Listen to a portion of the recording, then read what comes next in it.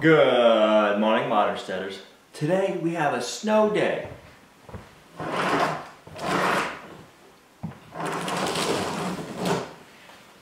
We're supposed to be getting around 6 to 9 inches of snow today. There's a lot of places that are south of us that are getting that much or more. I guess it's the first blizzard of 2018. Olivia's got the day off. This is going to be a good, fun snow day. The first thing we got to take care of this morning. That's right, nothing. The darn fan don't work.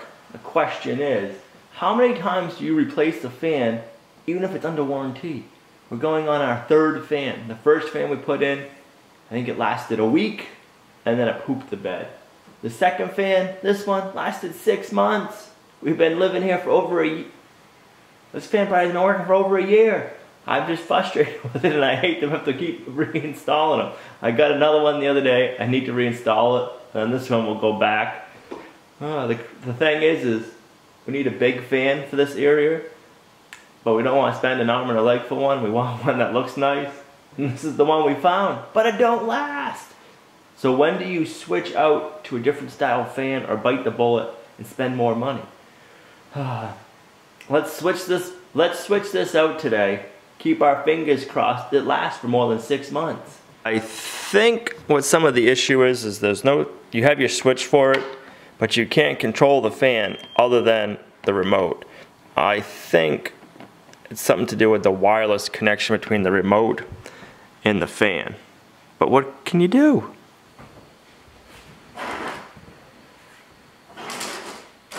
Need a little light on the situation. I wired my house so I know when I shut the switch off to the fan, the power's off. But if you're not sure, sometimes houses can be wired when the switch is off. There's still power up here. It's kind of weird the way you can wire some switches. So shut off your breaker. You don't want to get bit.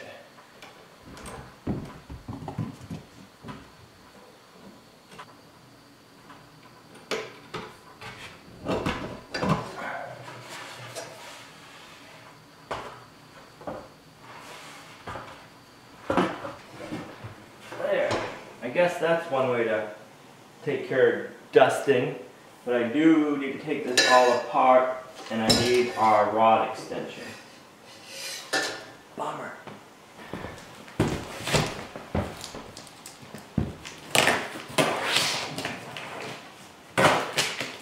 So I would not recommend this fan. It's nice looking, but it don't last.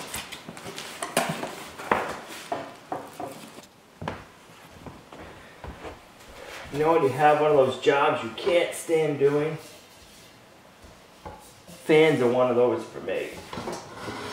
And that's why this fan has been here, not fixed for a long time.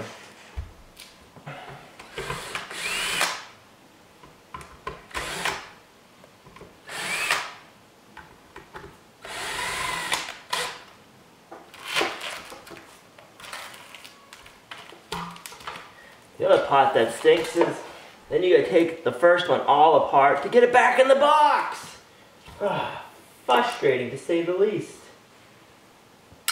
So what you do, so if you want to hand me, you gotta insert them in here. Okay. You want to hold it just like that. And we'll try to line up the holes. It's not heavy? No. Good. I just gotta hitch my legs, so that's why it's Alright, so you want to hand me another fan blade. So Olivia picked out what we're having for dinner tonight. So the main part, I picked out a pork tenderloin. Want to hold the blade? Yeah. So the question is, what do you want to have with the pork tenderloin? What do we have? Yeah, could do carrots, potatoes, like a roast with onions on it. Can we do green beans? You can do green beans too. Green beans and mashed potatoes. Maybe green beans and mashed potatoes. Mm-hmm.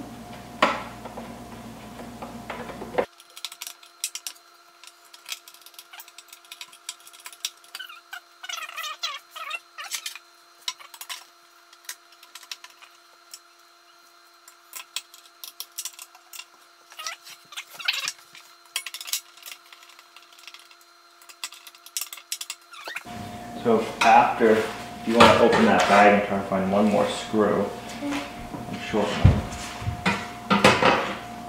So after this. And get this one screw started.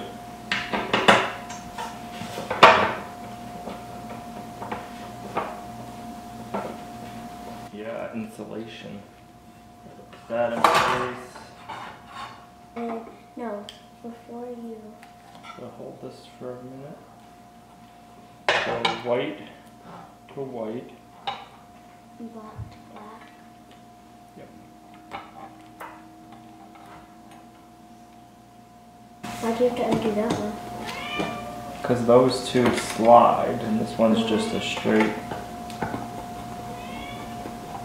You want to open up the box of light bulbs. There's 3 of them over on the end table. Find your own.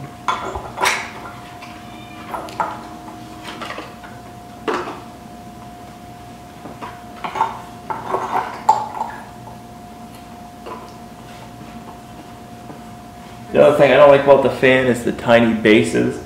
These are the only non-LED light bulbs that we have in the house.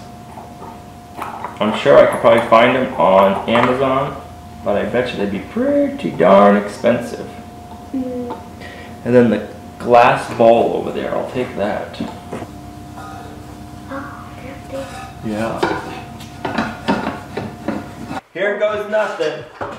Let's see if we can get this into position.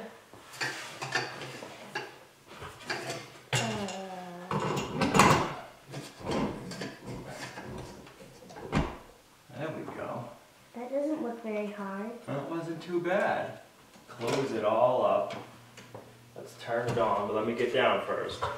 You better not turn all me up there. Wait, don't you have to put that Harbor Breeze thing up there? I will after we make sure it works. Oh, okay. So hold on.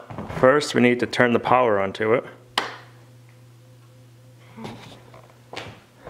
Nothing.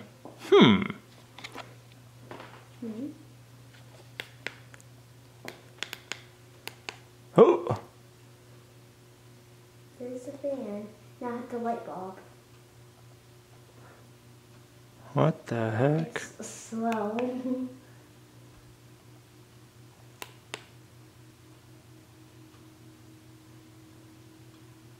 It's working.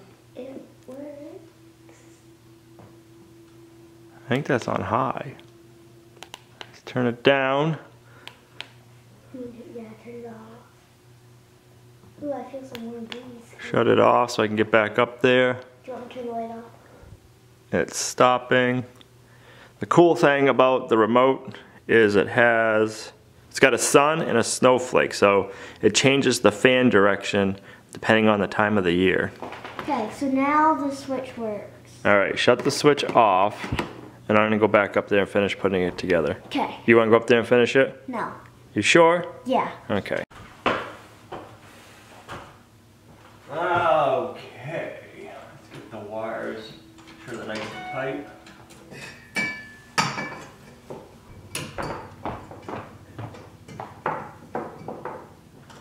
There we go.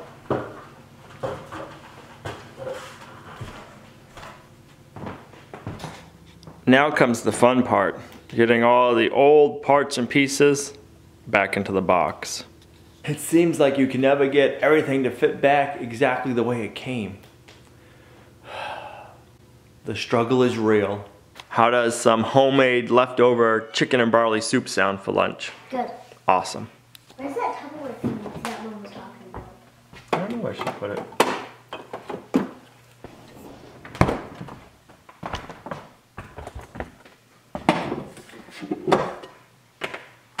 The other day we made a nice big batch of chicken and barley soup.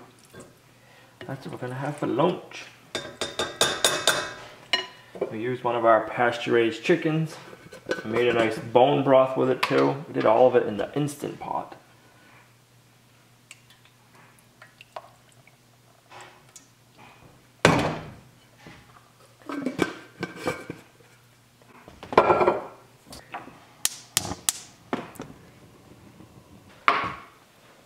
Made this nice bread that we brought over to some friend's house last night. It came out awesome.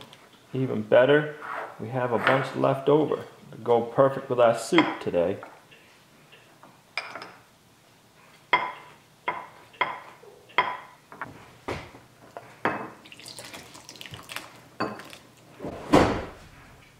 Careful.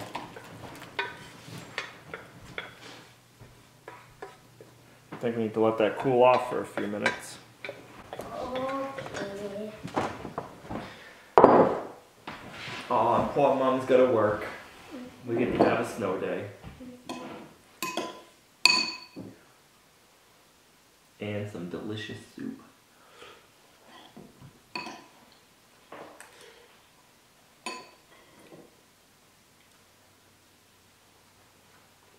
With some good bread.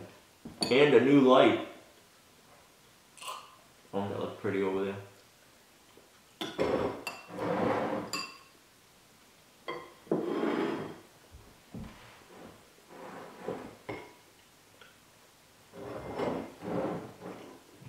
You want to help get dinner ready? Yeah. Alright, so we're going to be doing a tenderloin. A pork tenderloin from our piggies, huh? Mm-hmm. Oh, they're like, what's in here? Want to get it? I'll unwrap it. Oiled. Isn't it ready? Saran wrap. Okay. Alright. You want to get the bag of onions, and you can dump that right over. All of them? All of it, right over the tenderloin.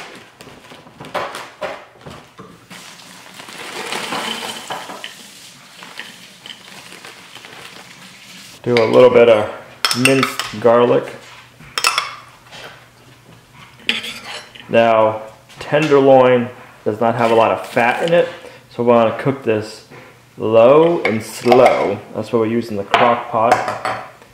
I'm going to add some chicken broth. Just a little bit more liquid and fat.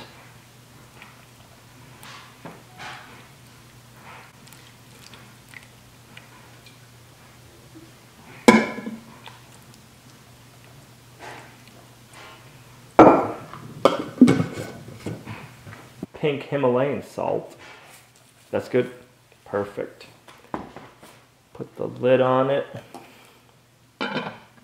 Turn it on low. And that is dinner preparing for us. You ready to try some pork tenderloin? Some mashed potatoes and green beans like you wanted. You better eat them. That's what you asked for. Cheering on. What she asked for. Because I was going to do... I want to sit down. I was going to do roasted potatoes with carrots. And I said, what do you want? Let's see what she does. Okay.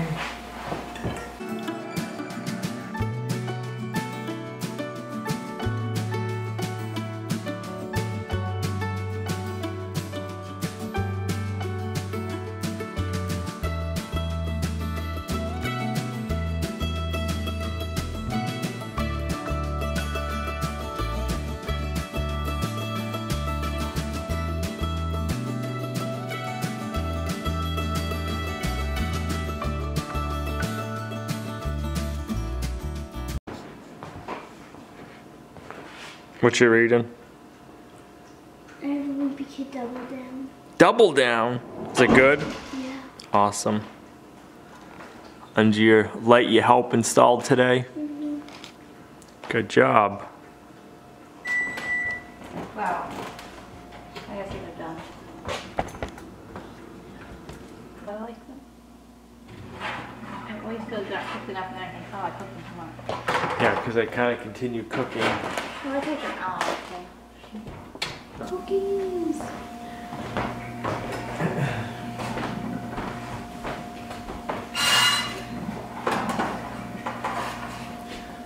I had one after lunch and I said, oh, they're getting hard. I have some fresh ones.